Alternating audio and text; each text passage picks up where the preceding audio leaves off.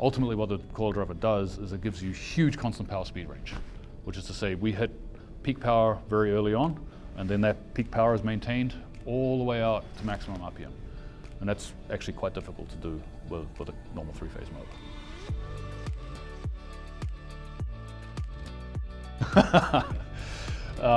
Yeah, my name is Hustedt, the CTO here at Exro. So fundamentally it's a drive that switches the machine between two different coil configurations. In our case, series and parallel, but principally what that means for the machine is it changes the current density and the voltages produced by the machine to allow us to optimize it for different operating regions, like for example at low speed where you want a lot of torque. We would switch into series mode where we're producing a lot of current density in the machine, which is generating a large amount of low-end torque.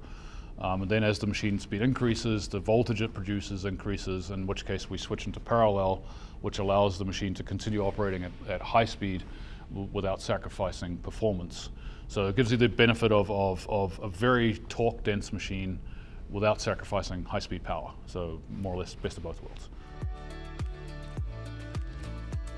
The coil driver it's really interesting in the sense that it gives you, first of all, a couple more degrees of freedom in your system optimization, and it's a powertrain system that allows you to now optimize the machine more for torque density, right? So there's also magnetic optimizations that happen in the machine. So if you want this motor to produce torque and then be able to produce power at high speed, you do have to make some sacrifices, right? Because you need to be able to field weaken at very high RPM. So magnetically, that kind of constrains. If you want a very broad constant power speed range, you have to make some magnetic design choices that kind of limit torque density, limit power density. Whereas with the coil driver, we go straight from maximum torque density and maximum power density and while sacrificing essentially constant power speed range, because what we can do is we shift gears now, right? So we have two electrical gears in there, so we can build a highly torque dense, highly power dense motor, which what that means, of course, is it produces a pile of torque, but it doesn't do that over the entire speed range. It essentially stops producing torque at as the RPMs climb, because of the sacrifices you made in the magnetic circuit to get it to produce the torque. Now, when we change the windings, kick it into second gear, as it were, we don't have to worry about the fact that our constant power curve isn't as constant as maybe a lot of people would aim for if they're building a three-phase system. So this is how kind of we can do smaller machines because we're aiming for high torque density, and then we use the electric gearing to get around the sacrifice that you make in that respect, which is the constant power range. So ultimately what the coil driver does is it gives you huge constant power speed range, which is to say we hit peak power very early on, and then that peak power is maintained all the way out to maximum RPM. And that's actually quite difficult to do with a normal three-phase motor. So on the motor, you do have to have some changes made on the machine to essentially give us access to those coils. So essentially, we integrate into the machine a lot deeper in terms of as a magnetic component as part of our power electronics architecture. And then how does it work? It essentially takes those coil groups in and either drives them in series, right? So we connect the coils in series and dump current into it, or we switch them into parallel and push the current in. And the fact that we have all of this switching architecture built into the drive itself gives us, first of all, it reduces the cost dramatically over how, because coil switching is not new, right? It's been around for quite a while. People have tried to do it. Not tried, they've succeeded in the sense that it works, but it's not commercially feasible because of a huge amount of cost involved in building the switching architecture. So us bringing kind of the drive and the switching architecture into one package allows us to basically reduce the amount of redundant silicon in the system, which reduces the cost, and then it also gives us a lot of other benefits from a very sort of deep electronics perspective, in the sense that we have a lot of freedom in terms of how we control the switches, and that then translates to essentially lower ripple currents inside the drive, lower terminal currents, which serves to further reduce the cost over how you would do it with a normal three-phase drive. Well, if it's a three-phase machine, it'll come with 3 leads. But but fundamentally inside the stator, it's lots and lots of little coils that are kind of configured in various combinations of series and parallel to give you the machine performance that you're looking for, right? Because a typical stator might have 48 slots or 72 slots, in which case you're going to have a certain number of coil groups per phase, depending on the number of slots and number of poles. And then in the stator you would bring those groups of coils together to then make one coil that the motor drive sees, which then gets connected in star or delta, which then comes out on the 3 leads. So all we do is we essentially take the same machine, take those coil groups inside the motor, bring out them as individual coil groups so we can then switch them on the fly and do what we need to do with them.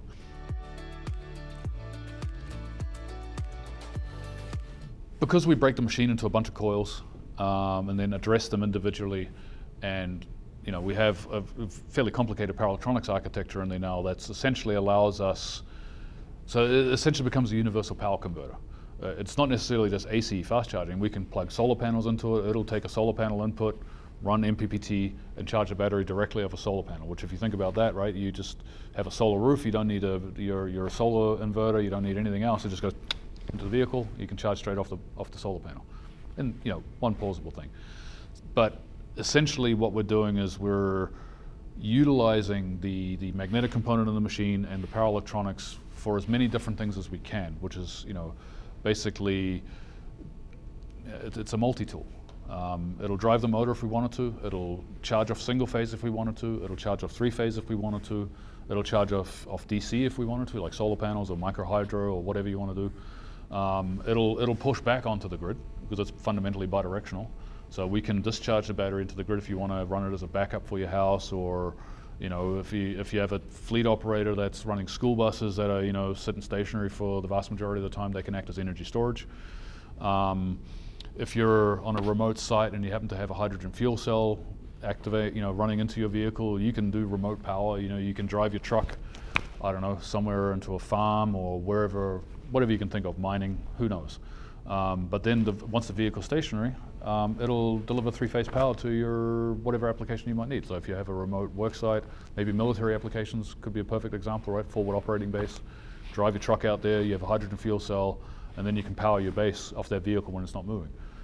So there's a lot of just possibilities, I think, when you use your imagination, what you can do with the system. And it's all essentially enabled by the fact that we've now broken the machine down and are able to utilize its magnetic components for something other than making torque. Yeah, so you would lose the 3-phase drive for starters. If you're talking high voltage systems, because we also have the direct grid tie capability, you would get rid of your onboard charger. And if the infrastructure catches up and the various safety standards catch up, and we can get 3-phase good connection to the vehicle, your DC fast charging infrastructure goes away. So from a societal perspective, the amount of energy we have to expend to manufacture all of this infrastructure, right? Because at the end of the day, that's what we have to do. If we build a DC fast charger, we've got to go and refine the materials, we've got to assemble them, we've got to build all the stuff, and that's at the end of the day is energy, right? So if we want to think about it, if we need to change over our entire transportation network to become electric, right, the less stuff we have to build to do that, the better. So if we don't have to build the DC fast chargers, and we can just tie into the existing AC grid, then that's just a huge chunk of stuff that we don't have to build to electrify our transportation. So yeah, so basically the coil driver means you don't need the onboard charger. If the regulations catch up, or when the regulations catch up, maybe is a better way to put it, you don't need a DC fast charging network. So your vehicles can just charge off any AC outlet, any 3-phase outlet. And then there's an opportunity to optimize the electric machine, make it a little bit smaller. Maybe you want to get rid of your rare earth magnets, which I think is a great thing. I kind of don't like magnets anymore after I've spent time thinking about it. So you get rid of the rare earths, you maybe go induction machines or synchronous reluctance. So it changes the cost and the supply chain structure of the electric motor, so that you don't have to go and buy rare earths from China, and sort of more nuanced things, like if you get rid of those magnets, the machine's no longer excited, which makes the whole safety stuff a lot easier to deal with, right? If the drive shuts down with the vehicle moving, a permanent magnet motor will sit there and quite happily continue making voltage, which is a bad thing. Three-phase drives have been around, I don't know, since semiconductors were more or less created, let's say the 70s, right? And there has never really been a feasible way to move away from that. So basically everyone's just kind of settled into this three-phase drive is how we do electric machines. So what we've come along is we've said, well, not necessarily. So we're going to, we've taken, it's still a three-phase motor. I mean, technically it can be any number of phases, but we still work with three-phase machines. But we sort of said, there's more to this that we can do. So, and especially when it comes to electric vehicles, where you really have huge discrepancy in the requirements. You want this thing to be quick off the line and very peppy at low speed. So when you're driving in the city, taking off from traffic lights or whatever. But you also then, comparatively speaking, you want to be able to sit on the highway at 110, 130 kilometers per hour. Of course, assuming that's legal. Let's say you're in Germany, where you might want to sit at 200 kilometers per hour. So that that's a huge ratio of speed. So if you want a machine that does the torque at low speed to feel quick, but then also be able to cruise at the highway speed efficiently with enough power to do so, it's quite challenging from a machine design perspective. You invariably end up with essentially very large machines to be able to hit both the torque and the high-speed power. Of course, we come along and say, well, no, we can do that with a smaller motor, and we can give you a very broad constant power speed range, because when you sort of look at, you asked about what makes up a vehicle, right? You have the battery, you have the drive, and then the motor. Now, of course, there's the rest of the vehicle, which were wheels and chassis and all that sort of stuff. But one of the things that happens is the battery essentially constrains the system, right? Both in terms of the voltage it has and the amount of power it can deliver. So what really you want for a vehicle is you want to be able to use the full power of the battery as soon as possible. So that you look at something, common electric vehicles, they don't reach actually their peak power until you're doing like 70 kilometers or 80 kilometers per hour, because the way the machines are designed is, essentially when you're in constant torque region where the torque curve is flat, power is increasing linearly. So when you're at zero speed, you have zero power, and then as the vehicle speed increases, you start consuming more power with constant torque.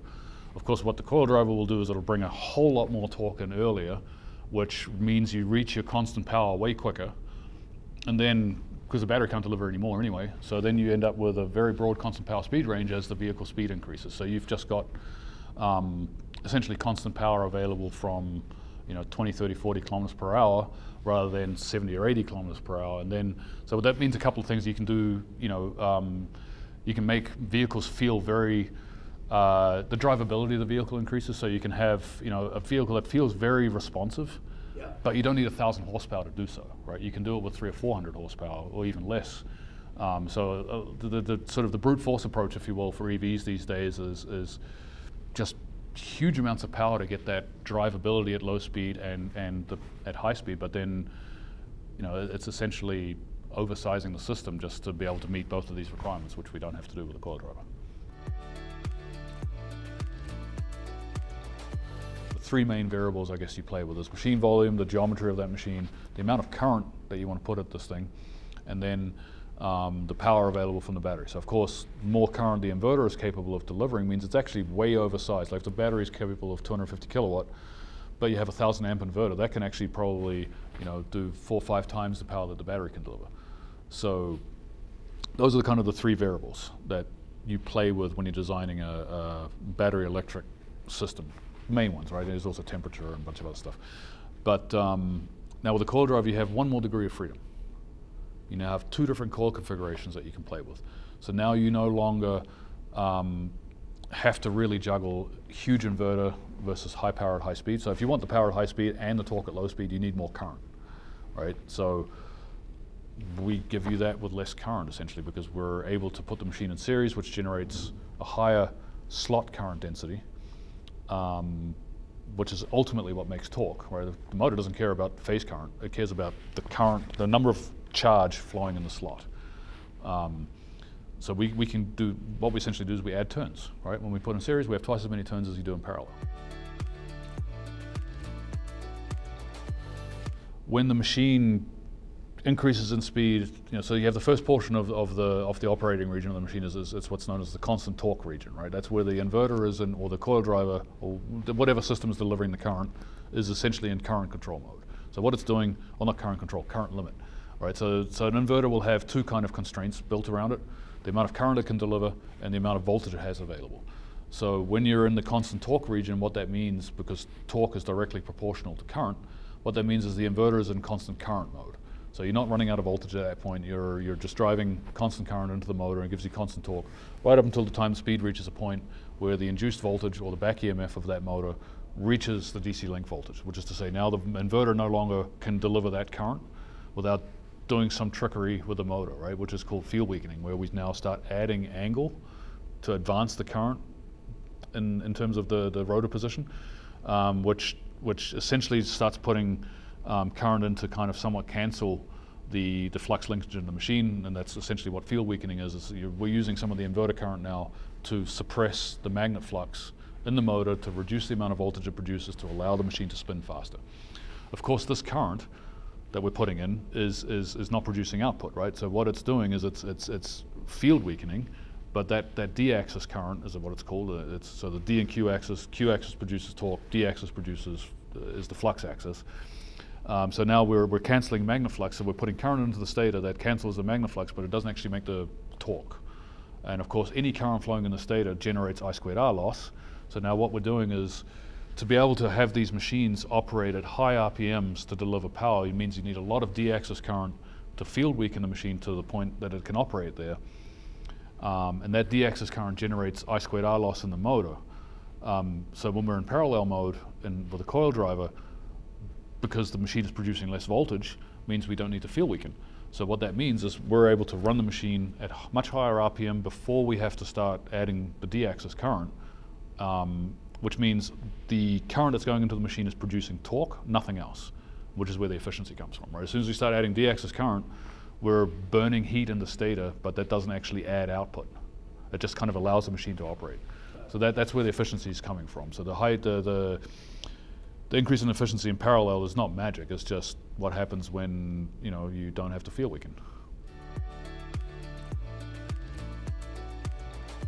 When you think about range anxiety, like to me, I mean, if I was thinking about it, I'm not concerned about an electric vehicle range for doing errands around town, right? I mean, if the average EV has what, 200-300 kilometers range, let's say, right?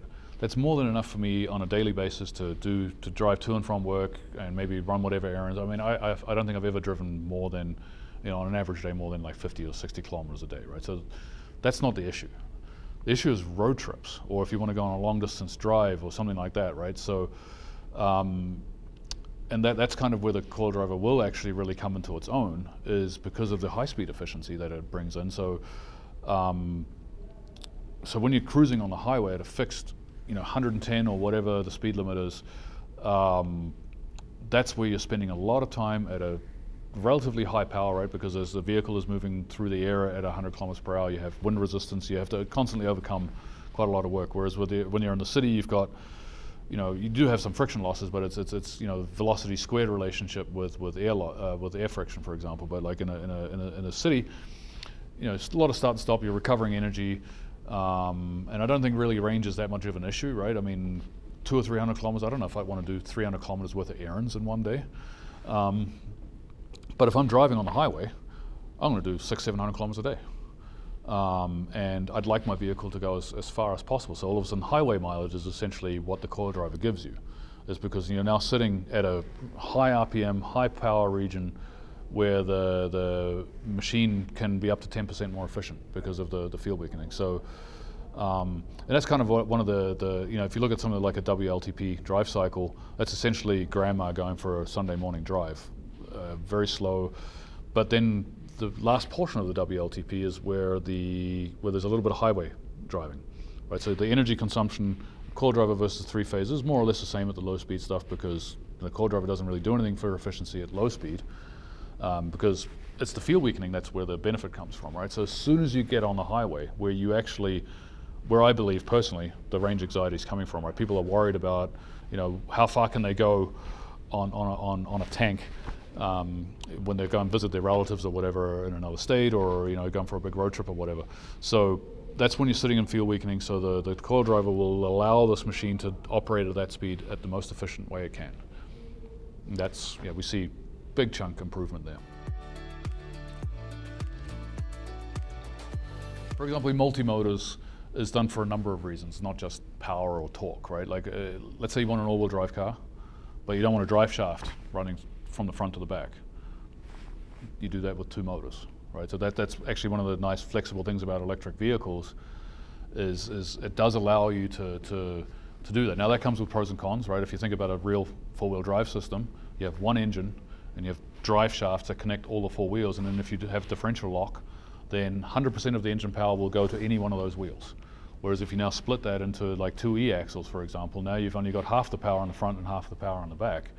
So if you're in a low traction environment, where one of the wheels is spinning, you're actually starting to lose power now, because you're not able to move that power now to the other axles that have traction. So multiple motors are done for a multitude of reasons, some of which is to increase power and increase torque, but that's probably coming more from, if you've already designed one motor, if you want more power, what do? Put 2 motors in, or design another new motor, right? And it's much easier just to take the motor and go, oh, twice as much power, twice as many motors. But the design challenge that I think people face is you want something that is low cost, that gives you the low speed torque, and then also the power at high speed. And if you do that with a 3-phase drive, you kind of have to do both. And that results in a huge amount of oversizing of the system to be able to reach both the low speed torque and the high speed power, which, based on the battery limit, then kind of means you're essentially have a lot of excess material in there that you can't use, because the battery will say, okay, you only have 250 kilowatts, but maybe the system is capable of like 500 or 600 kilowatts, because you have to make it big enough to give you the torque and the power at high speed. Whereas the coil driver allows a lot more optimization and machine size to, give you that constant 250 kilowatt with a much smaller geometry motor and give you the torque.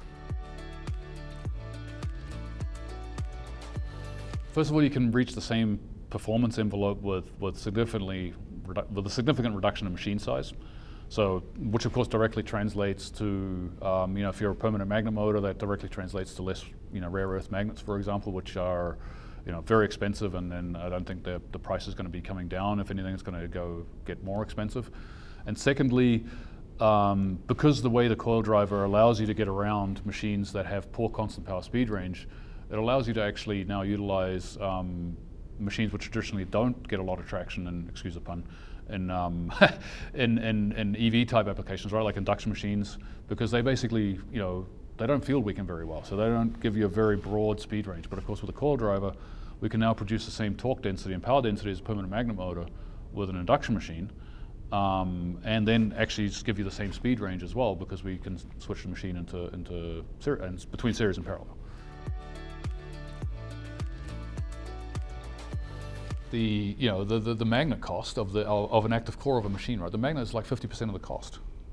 So if you think about, if you can produce a machine that has the same torque and power density but doesn't have that magnet cost in there, that's a big saving in terms of cost. It makes the machine infinitely more recyclable, because something that people don't talk about is like when you have a permanent magnet motor and you want to recycle it, permanent magnets are relatively safe when you have them, as a single piece, but if you grind them down, the dust of those kind of elements, it's not very good for you. They're very difficult to kind of gather them all back up together and recycle it in a meaningful sort of way. Whereas if you have copper and steel, everyone knows how to recycle copper and steel. That's basic, right? You just remelt it and off you go. So it gives you the opportunity to use these rare earth-free machines.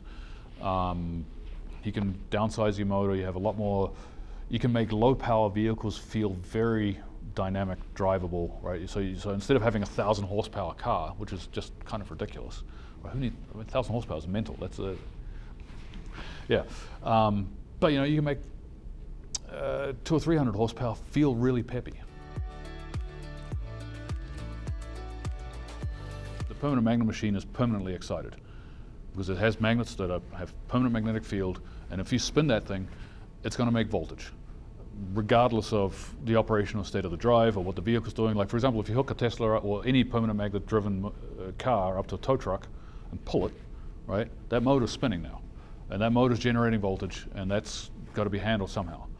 Some of the heavy-duty trucks companies that we've dealt with, they have to drop the propeller shaft to stop the motor being spun when they tow these vehicles because of the excitation from the machine. Now the coil driver, what it does is it increases the speed where that problem occurs, but it doesn't prevent that problem, right? That's just coming from the electric motor itself, from the nature of how it's built. Now if we want to talk about induction machine, that's a completely different story, because the coil driver essentially enables induction machines to run with IPMs in terms of performance capability. But when you shut the drive down on an induction motor, the motor is no longer excited, and that's it. It's just off, right? It's just a spinning piece of metal that's completely safe. Yeah, so I think the hybrids are actually a great example of an extreme speed torque range requirement, right? Because especially diesels. Because you have high compression, compression ignition diesel engines require a mountain of torque to turn them over. To the point, that's why batteries are huge on trucks, right? Because the amount of torque required to get the cylinders turning. So that basically puts some extreme broad requirements on the machine. So you need 1,000+ Newton meters just to turn the diesel engine over, and then. At 3,000 or 4,000, well, not 3,000 or 4,000, but 2,000 or 3,000 RPM, you need to produce significant power. So you need like a mountain of torque up to 100 RPM, and then 1,000 to 3,000 RPMs is generally the operating region for most big diesels. You want this machine then also to do, if you're just talking start-stop, then that's no problem, but like if you want to do start-stop as well as actually some kind of hybrid stuff, where you're using it as a either accentuate torque for the diesel or generate or whatever, then the machine required to do the starting and then the machine required to do the hybrid operation are very divergent in terms of their requirements, and the coil driver fits that perfectly. Actually, is because I say that because in my past life I did actually quite a lot of starter generator micro hybrid things, and that was always a challenge, is to size the inverter and the machine in a cost-effective way that it gives you the cranking torque that you need to turn the engine over, and then also still actually gives you reasonable output over the operating region of the combustion engine. So I would say what the coil driver does is it is huge speed torque range. So if you have an industrial application which sits a fixed RPM, no benefit, right? Marine application would probably be the same. If you're a container ship driving across the Atlantic, you're sitting at, I don't know, 10 knots, 15 knots all day long. So in that case, again, not a lot of benefit there. But if you're on a performance boat, like a recreational boat, where you're accelerating and you want the thing to pull up onto plane quickly, I think there'd definitely be a use there for sort of more of those recreational applications. Aircraft is another interesting one where actually, it sounds like it could be a good application, but it really depends on how the aircraft is done, because a lot of them are done with variable pitch propellers, and the motors more or less spin at a fixed RPM. So it really comes down to the exact application of the vehicle. But I think land-based transportation, and there's a few other industrial applications, like for example big conveyors, where you've got a huge mass that you need to get moving. Or machine tools is another hilarious one, right? If you think about that, like you have a CNC machine which has a spindle motor which needs to either spin very slowly with a large diameter cutter, or it has to spin very, very fast with a small diameter cutter. They also actually would be a great application for the coil driver, because it gives you that capability within one motor. I like to think that it spurs a little bit of innovation, because when you think about it, a three-phase drive hasn't changed since probably the 70s. They're all the same. They're all just same 6 switches. Maybe it's a 6-phase machine, which is 2 3-phases stuck together. There's not a lot of imagination going into that, right? It's more or less the exact same circuit repackaged into a different box with different current rating, different voltage rating, or whatever.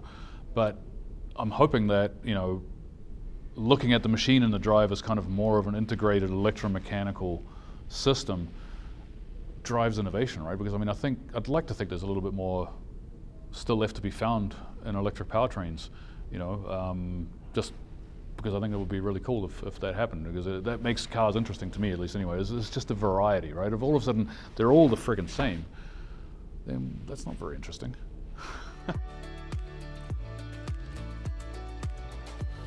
I was here in Highfield in the lab, and the first time I'd rotated a machine, yeah, we definitely, had a beer or two maybe. But it was very cool, the first time I'd switched between series and parallel, we were like, woo, look at that, it works. And then after that, it was kind of just became normal, and we're just going through all the software development. Because I mean, making something work on a bench is actually pretty easy, right? But then making it ready so it's from a safety perspective and reliability perspective, that you can put it into a vehicle and let someone drive it around. I mean, that's a completely different level of completeness of a prototype. Oh, of course. I mean, it's been a long, hard road of development testing, right? Because there's a lot of stuff that goes on behind the scenes in terms of like I said, proof of concept, easy peasy. Making something that you can manufacture in a cost-effective way, right? So now you have to think about design for manufacturability. You need to design, think about the component choices that you're putting in there from a cost perspective. You need to think about, okay, under what conditions is this thing's operating in, right? If you look at vehicles, -40 to +100 degrees. The thing's getting shaken to pieces on potholed roads. It's getting driven through water puddles. There's all the other stuff that goes into making electronics work in an environment that's really hostile to electronics, which is to say mounted onto the bottom of a truck, right, where it's driving through salty roads, salt, rain, all kinds of things that you would never want any of your electronics anywhere near. That's the challenge, right? It's always, for automotive electronics, it's always been the problem. The electronics themselves are easy. Right. Make it reliable for 10 years plus in a vehicle under the most horrible conditions you can think of. That's the challenge.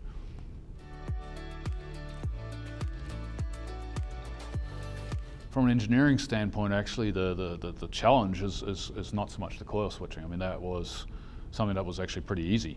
The challenge comes with just building an 800 amp, 800 volt half bridge or switching stage. There's the engineering challenges that come along with developing the power electronics architecture that takes 800 volts DC and then smashes that current on and off 10,000 times a second, and 800,000-900,000 amps.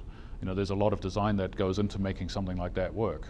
The coil switching, we proved the concept very early on. That was we built the first prototype.